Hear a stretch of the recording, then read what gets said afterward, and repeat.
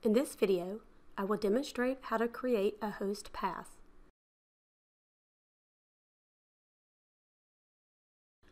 A host pass is a temporary link or pass for a technician to join a session without an existing account.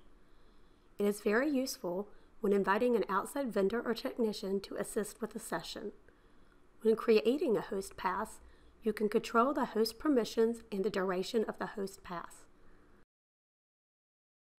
To create a host pass, right-click on the session and select Get Host Pass. First, set the host pass permissions.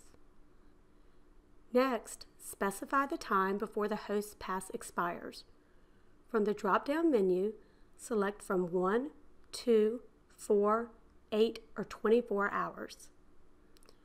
Third, in the memo field, you can add a note or name to identify the host pass. Finally, choose the method of delivery for the pass. It can be emailed, or you can copy and share the link. The guest technician should click the URL to join the session.